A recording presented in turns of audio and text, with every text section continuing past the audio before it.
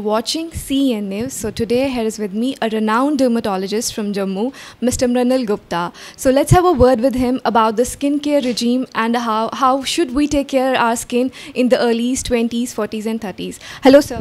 Hello. My first question to you is, like, being a dermatologist, how do you take care of your skin and what is your skincare regime? Okay, basically I always believe that skincare regime should not be too complicated. I always try to keep it simple. And for me, the basic essentials are a good moisturizer and a good sunscreen.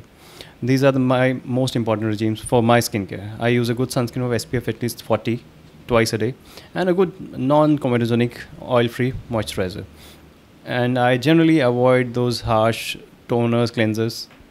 If we talk about the exfoliators, how often we should exfoliate our skin, and if we'll talk about the night regime, what should a girl do, or a man who's having acne or anything on their skin, pimples, how should they take care of their skin in the night, like night time? Because as far we know that जो रात में जो है हमारी skin more heal करती है और ज़्यादा collagen produce होता है. तो एक्सफोलिएशन एक ऐसा कॉन्सेप्ट है जो मेरे को लगता है कि थोड़ा सा हमारे यहाँ कन्फ्यूजन जिसके बारे में. एक्सफोलिएशन हम हर पेशेंट को एडवाइस नहीं करते.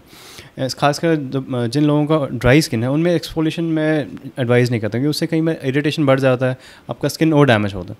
बट ऑयली स्किन के लिए जनरली वंस अ वीक और at least once every 15 days exfoliation अच्छा रहता है. और एक्ने प्रोन स्किन जिनका है उनके लिए एक्सफोलिएशन इंपॉर्टेंट है क्योंकि एक्सफोलिएशन उनका एक्ने कंट्रोल और स्कार कंट्रोल में भी हेल्प करता है. तो नाइट्स के लिए मैं हमेशा एक माइल्ड सा सैलिसिलिक या रेटिनॉल बेस एक्सफोलिएटिंग रेजिम और साथ में एक नॉन कॉमेडोजेनिक मॉइस्चराइज़र, स्पेशली जिनका एक्ने प्रोन स्किन है उनके लिए इफेक्टिव रहता है. अगर हम ऐसा बात करें, अगर मैं हाइलुरोनिक एसिड की बात करूं या नाइसिनामाइड्स की बात करूं या उसके अलावा और भी रेटिनॉल्स है जो हम, या सैलिसिलिक एसिड, लैक्टिक एसिड, इन सब चीज़ों की बात करूं, तो ये हमें किस एज में, ये कौन से एज के जो लोग हैं वो यूज़ कर सकते हैं लगाना? ओके, बेसिकली रेटिनॉल और hyaluronic acid mainly anti ageing हैं जो स्किन टाइटनिंग में हेल्प करते हैं, नया कोलेजन फॉर्मेशन में हेल्प करते हैं. और मोस्टली अर्ली 30s में मैं इसको एडवाइस करता हूँ, अर्ली 30s में लोगों को स्टार्ट कर देना चाहिए. सैलिसिलिक एसिड जो है मेनली वो ऑयल कंट्रोल के लिए रहता है और मेनली एक्ने पेशेंट्स के लिए इफेक्टिव है. बट अदरवाइज सैलिसिलिक एसिड बहुत इंपॉर्टेंट है कि कई बार लोग ज़्यादा यूज़ करते हैं उससे स्किन डैमेज हो जाता है. ड्राई स्किन वाले लोग सैलिसिलिक एसिड मत यूज़ करें, बट एक्ने स्किन में सैलिसिलिक एसिड का अच्छा रोल रहता है. ऑल्टरनेट डे अगर बहुत ऑयली तो डेली भी यूज़ कर सकते हैं. Hyaluronic Siram as a adjuvant आप यूज़ कर सकते हैं अलॉन्ग विद रेटिनॉल. बट आप कहें plane hyaluronic niacinamide, in my experience वो ज़्यादा इफेक्टिव नहीं रहते हैं. सर कोई ऐसी रेटिनॉल बेस्ड क्रीम जो आप सजेस्ट करते हैं अर्ली 30s में यूज़ करने के लिए, या कोई ऐसी हाइलुरोनिक सिरम या सैलिसिलिक एसिड?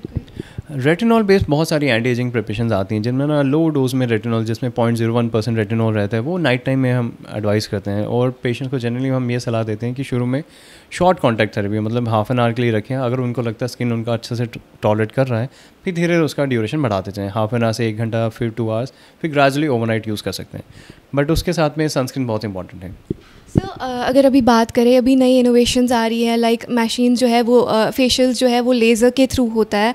उसके अलावा अगर मैं लेज़र की बात करूं तो अभी जो है फॉर द अनवांटेड हेयर जो है डायोड लेज़र्स आए हुए हैं. तो उस चीज़ के लिए अगर मैं पीसीओडी जो पॉलीसिस्टिक ओवेरियन डिजीज़ या सिंड्रोम की बात करें, जो वो वैसी वाली लेडीज़ होती है जिनको हार्मोनल इश्यूज़ होता है, तो हिर्सुटिज्म की बात करें तो वो कैसे उनमें कंट्रोलेबल होता है कि अगर उन पे लेज़र करें, because they are already having the testosterone is already boosted, तो उससे उन पे इफेक्ट होता है कि अगर वो लेज़र के लिए चले जाएं?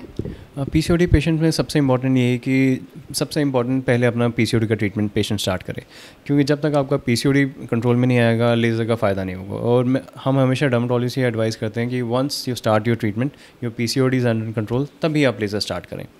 और लेज़र ट्रीटमेंट उसमें इफेक्टिव रहता है. बट जनरली हम कहते हैं कि अगर नॉर्मल पेशेंट्स में 6 सिटिंग्स चाहिए तो पीसीओडी में नंबर ऑफ़ सिटिंग्स डबल होती हैं. आप लेके चलें पीसीओडी पेशेंट में 10 से 12 सिटिंग्स में रिस्पॉन्स आ जाता है, बट प्रोवाइडेड आपका पीसीओडी कंट्रोल में हो. कंट्रोल में। तो अगर हम बात करें इस चीज़ की, PRPs की बात करें या वैम्पायर फेशियल, तो इस चीज़ का क्या रोल है? क्योंकि कई बारी हमने देखा है कि लोग आते हैं डॉक्टर के पास, हमें PRP करना है, हमें मतलब सुना हुआ है, they have heard from the other जो लोग गए हुए हैं, तो हमें PRP करना है, हमें वैम्पायर फेशियल करना है, हमें मेसोथेरेपी करनी है। एक्चुअली इन चीज़ के बारे में डिफरेंस लोगों को पता नहीं होती है कि what does they do to your skin. तो सर उसके बारे में पीआरपी जो है आजकल लेटेस्ट टेक्निक है। पीआरपी मतलब इसका नाम है प्लेटलेट रिच प्लाज्मा कहते हैं, और ये आप ही के ब्लड से डिराइव प्लेटलेट्स होते हैं, जिसको हम मेनली दो चीज़ों में यूज़ करते हैं। एक तो हेयर फॉल में यूज़ करते हैं, जैसे मेल्स में या फीमेल्स में एक्सेसिव हेयर फॉल हो उनमें हम यूज़ करते हैं, और दूसरा एंटी एजिंग स्किन टाइटनिंग के लिए यूज़ करते हैं। पीआरपी का सबसे अच्छी बात है इट्स वेरी सेफ़, क्योंकि आप ही के ब्लड का प्रोडक्ट्स है, हम एक्स्ट्रा कुछ नहीं यूज़ करते, and it's effective but slow process है। अगर आप कहें कि एक सेटिंग में कोई मैजिकल रिजल्ट होगा, ऐसा नहीं होगा। It takes around 4 to 6 settings, उसके बाद आपको विजिबल स्किन टाइटनिंग या हेयर रीग्रोथ दिखता है। सर अगर मैं बात करूँ मेडिफेशियल्स की, अभी जो डर्मोज हैं, जो सारे डर्माटोलॉजिस्ट हैं, they are shifting to like innovative things, innovative lasers हो रहा है फेशियल के थ्रू। अगर मेडिफेशियल की बात करें, व्हाट इज़ बेसिकली अ मेडिफेशियल? अभी बहुत काफ़ी ट्रेंडिंग चल रहा है कि हर एक लड़की दे आर प्रेफर कर रही है सैलून से ज़्यादा वो मेडिफेशियल की तरफ जाए। अब लोग ये बोल रहे हैं कि we don't have to pursue with the facial, हमें मेडिफेशियल के लिए जाना है। What exactly is a मेडिफेशियल? मेडिफेशियल basically आजकल नया टेक्निक है, जिसमें हम आपके 2-3 प्रोसीजर्स कंबाइन करके उसमें आपका skin exfoliation plus skin hydration, जिसमें हम हाइलुरोनिक एसिड प्लस कुछ सैलिसिलिक या ग्लाइकोलिक एसिड बेस्ड प्रिपरेशन से एक्सफोलिएट करके आपका स्किन का हाइड्रेशन इंप्रूव करते हैं।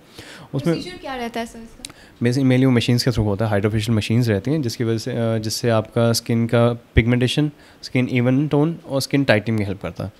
और सेफ प्रोसीजर है, 1 से मंथली इसका सेटिंग रहता है। As a adjuvant to other treatments हम इसको स्टार्ट कर सकते हैं। सो हाइड्रोफेशियल की भी एग्जैक्टली मैं बात करूँ, हाइड्रोफेशियल की या फोटोफेशियल की, what's the difference between two of them? Does hydrofacial work and how it works to our skin? Hydrofacial और फोटोफेशियल जो कार्बन पील्स कहते हैं वो डिफरेंट है। कार्बन पील्स मेनली हम CO2 लेज़र के थ्रू, एंडियाक लेज़र के थ्रू करते हैं, जिसमें हम कार्बन पील अप्लाई करके वो मेनली वो स्किन एक्सफोलिएशन में हेल्प करता है। और कार्बन फेशियल मेनली हम सुपरफिशियल पिगमेंटेशन और माइल्ड एक्ने स्कार्स के लिए यूज़ करते हैं। But hydrofacial mainly skin rejuvenation के लिए, जिसमें स्किन ग्लो, स्किन टाइटनिंग के लिए, माइल्ड सा स्किन अनइवन टोन में हेल्प करता है। बट मेनली पिगमेंटेशन के लिए कार्बन फेशियल्स, और स्किन ग्लो के लिए, स्किन टाइटनिंग के लिए हाइड्रोफेशियल्स। सर आपकी कोई ऐसी क्लिनिक जहाँ पर ये सारे जो प्रोसीजर्स है अवेलेबिलिटी है कहीं? जी हाँ, हम यहाँ ट्रीटवेल स्किन क्लिनिक में, वहाँ पे हम carbon facials, diode. Could you just mention that? ये opposite science college ट्रीटवेल skin clinic है, वहाँ पे हम ट्रीटवेल opposite science college canal road पे, वहाँ पे हम डायोड लेजर्स, हाइड्रोफेशियल, एंटीएग लेजर्स वो वहाँ पे कर रहे हैं। हर किसी का ट्रीटमेंट वहाँ होता है? मेडिफेशियल्स, एंटीएग लेजर्स, मेलाजमा, सब चीज़ों का ट्रीटमेंट वहाँ होता है? Chemical peels, Botox, fillers, इलेक्ट्रोकॉर्टरीज, nail treatments, वो हम सब वहाँ पे। ओके सर, कोई ऐसी tip at the last, I want to से, कोई ऐसी टिप जो आप देना चाहे to keep our skin youthful and glowing?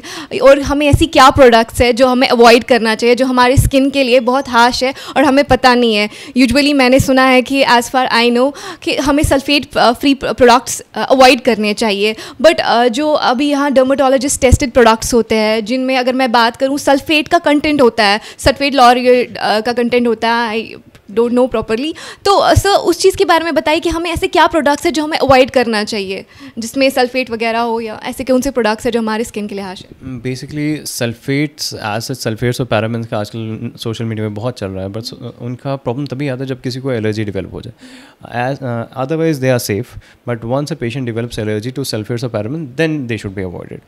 और स्किन केयर सबसे important, basically skin is an indicator of your internal health.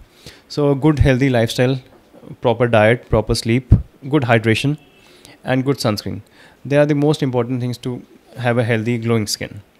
Proper sleep is very important. जो आजकल हम देखते हैं सोशल मीडिया की वजह से लोग रात में फ़ोन में रहते हैं, नींद प्रॉपर नहीं होती, उसकी वजह से डार्क सर्कल्स, रिंकल्स, और ये हम थोड़ा सा जल्दी देख रहे हैं। अर्ली 20s में ये सब चेंजेस आना शुरू हो गए। वही मैं आपसे बोलना चाहती हूँ कि आजकल मैं देख रही हूँ कि अर्ली 20s में ही जो लड़कियाँ हैं या लड़के हैं उनको रिंकल्स आना स्टार्ट हो गया है, या उनकी जो स्किन है वो, उनका कलर ही बहुत डिमिनिश हो गया, बहुत डल हो गया है। तो उसका रीज़न क्या है? इसमें मल्टीपल रीजंस है। इसमें सबसे इंपॉर्टेंट मेरे हिसाब से जो मुझे लगता है, diet is an important reason, कि diet is not that healthy, junk food ज़्यादा है। दूसरा स्ट्रेस डेफिनेटली इज़ इम्पॉर्टेंट, और आजकल थोड़ा सा स्मोकिंग, अल्कोहल, उसका इंटेक बढ़ रहा है सोसाइटी में, जो that has a very detrimental effect on the skin. तो वो इम्पॉर्टेंट है। और स्लीप पैटर्न्स डिस्टर्ब हो गए हैं तो unhealthy skin, unhealthy lifestyle, that cause unhealthy skin. यहाँ का एड्रेस आप मेंशन करेंगे कि अगर कोई डर्मेटोलॉजिस्ट को देखना चाहे, मतलब आना चाहे, विजिट करना चाहे स्किन रिलेटेड इश्यूज़? जी हाँ, ये दो, एक क्लिनिक तो जैसे मैंने आपको बताया ट्रीटवेल है ऑपोजिट साइंस कॉलेज, दूसरा ये कैपिटल क्लिनिक है नियर पहलवान sweet Chowk, Gandhinagar, goal market. Okay, thank you, sirs, for staying with us. So this was with me, Mr. MRINAL Gupta, a renowned dermatologist from Jammu. So all I want to say is, do take care of your health and your good and your skin. That's it. Stay connected with CEN News of now.